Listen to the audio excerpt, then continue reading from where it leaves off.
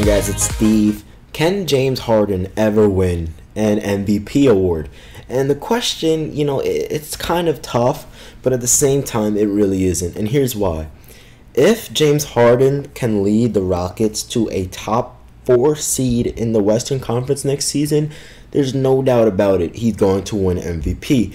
With Kevin Durant and Stephen Curry on the same team, I highly doubt either of them will win MVP again, because once again, it's not like LeBron and Wade, because Wade, he was in his prime only for the first year and then took a back seat, and then it was pretty much just LeBron dominating, But with Kevin Durant and Stephen Curry, I predict both of them are going to continue to dominate.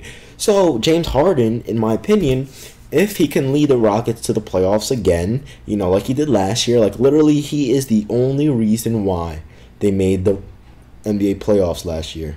They finished 41-41, and he averaged 29 points per game, 6 rebounds per game, and 7.5 assists per game.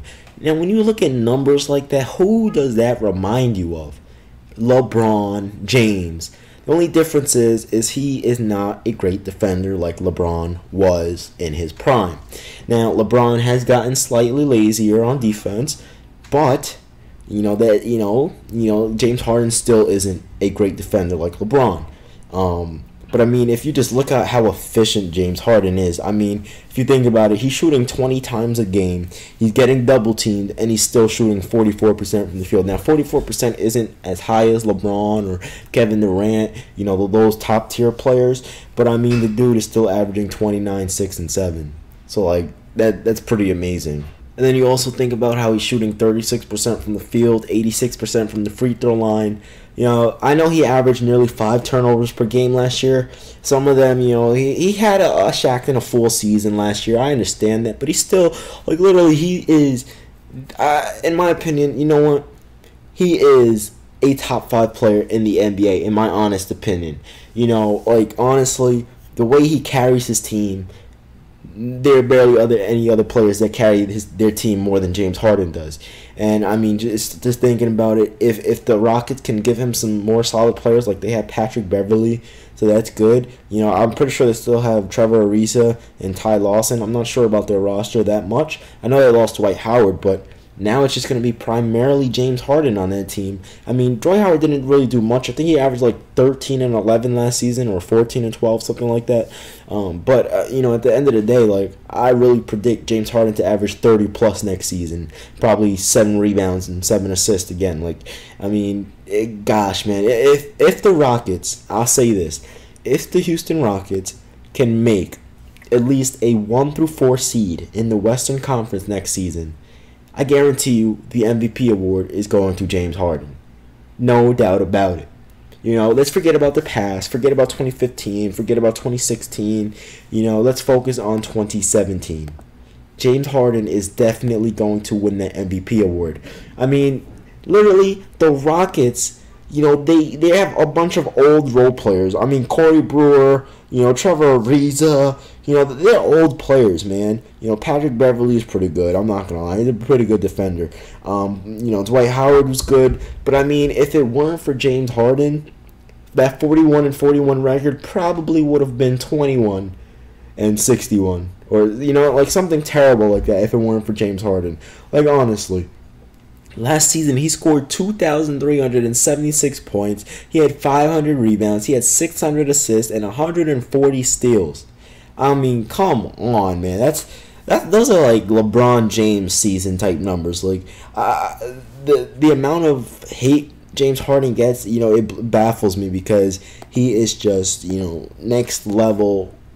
He's top tier in terms of the superstardom level. I consider him top tier superstardom. And if you want me to compare them to any other superstars, like LeBron or Kevin Durant or Michael Jordan in his prime or Larry Bird in his prime, top tier superstar level, that is what I consider James Harden. Because I mean, come on, man, how many people can literally sit there and say they average nearly 37 and 7 a game, and then in the playoffs it's 26 points per game, 5 rebounds per game, and nearly 8 assists per game. You know what I mean? So when I'm thinking about all of this stuff, I just sit back and, like, it's crazy how we can just sit here and unappreciate how dominant some players really are. Because it's crazy because even when the Rockets were good 2 years ago, he was still underappreciated. Yeah, people were upset that Stephen Curry won over James Harden, but no one's talking about James Harden being a top 5 player in the world, and he really is. I understand he's not a great defender, but he's not just a scorer. He can pass. He's a playmaker. He's a floor general. He can take over. He's clutch, And, people say, oh, most of his points come from the free throw line. Okay, that's true, but you can't get mad at him. He knows how to draw the contact and take the contact without getting injured. How many players can sit there and say that they do that? You know what I mean? So when you sit back and actually think about how much he truly impacts the game, and his usage percentage in the regular season was something like 32%. Now when you compare that to other stars in the league, the only players that high are Carmelo Anthony, LeBron James, Stephen Curry, Kevin Durant, and who are those players? Those are top tier superstars. So like there's no way he's not. If they're 1 through 4 seed, there's no doubt about it. He's going to win the most valuable player award. Like honestly, no doubt about it. I really hope he wins MVP next season because he deserves it, man. He needs to play, with some more heart on the defensive end. I understand that. Yeah, that's true.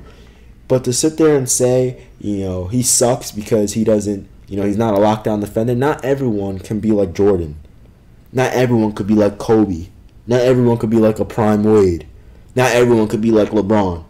Not everyone could be like Larry Bird. Those are players that impacted the game on every single damn level.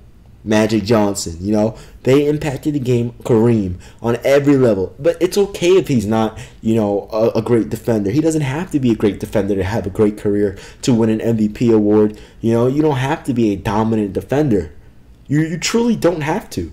And I feel bad for some of these players because we hold superstars nowadays to such a high expectation. And it's not, the media's fault or the players' fault.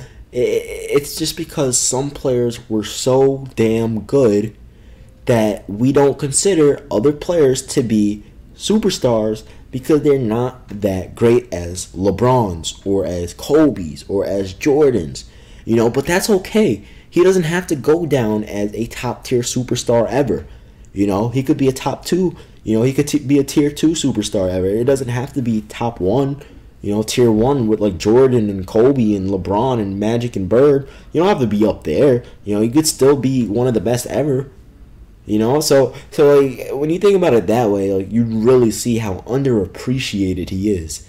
Because damn man, the stuff he does on the floor, it's just I can't think of a player that impacts the game more than him. LeBron. Well, I can't think of many players that impact the game more than him. LeBron, we have Russell Westbrook, we have Kevin Durant, we have Carmelo Anthony, we have Dwyane Wade. Well, not really D Wade anymore, but you know what I mean? Like, when you think about it that way, I only named who? Melo, KD, Westbrook, LeBron.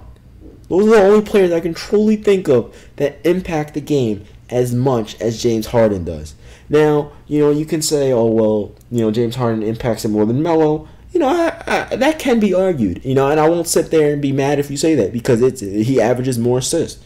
Melo, what did he average? 22, 7 and 3, I think, 7 and 4, something like that. Maybe slightly off, but so that's still like when you think about it, those players those are the top tier.